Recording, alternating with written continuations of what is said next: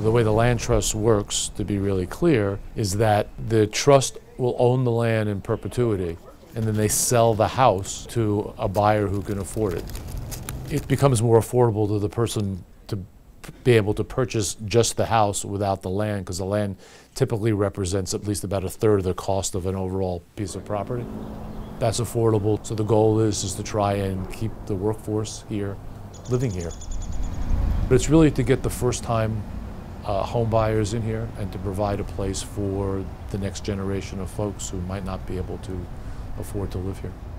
We were thrilled when Chesterfield County awarded the Land Trust a $500,000 community development block grant to do this work, and we've wanted to be in Chesterfield since our inception, so we're really excited about this partnership. One of our goals is to create housing that's affordable in perpetuity. And we do that but with a kind of a split equity formula. In other words, our homeowners own their house, but we, the trust, own the land under the house. And so in 5 to 7 years, when that homeowner goes to sell, we split the equity in the home 50-50. You have an owner of land whose mission it is to take care of the property. You get long-term stability, you know, and in some of the areas that we would like to try and move into, I think that's a real important point to have.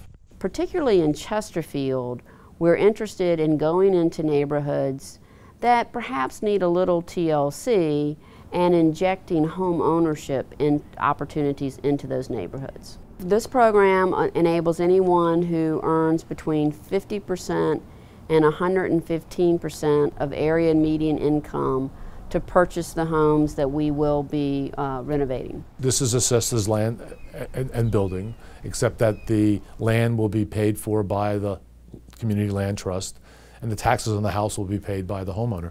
And so the bill is divided that way. So we are going to make sure that our homeowners maintain their properties because it's their house, but it's our land. So we have a vested interest in the success of our homeowners and the success of that neighborhood.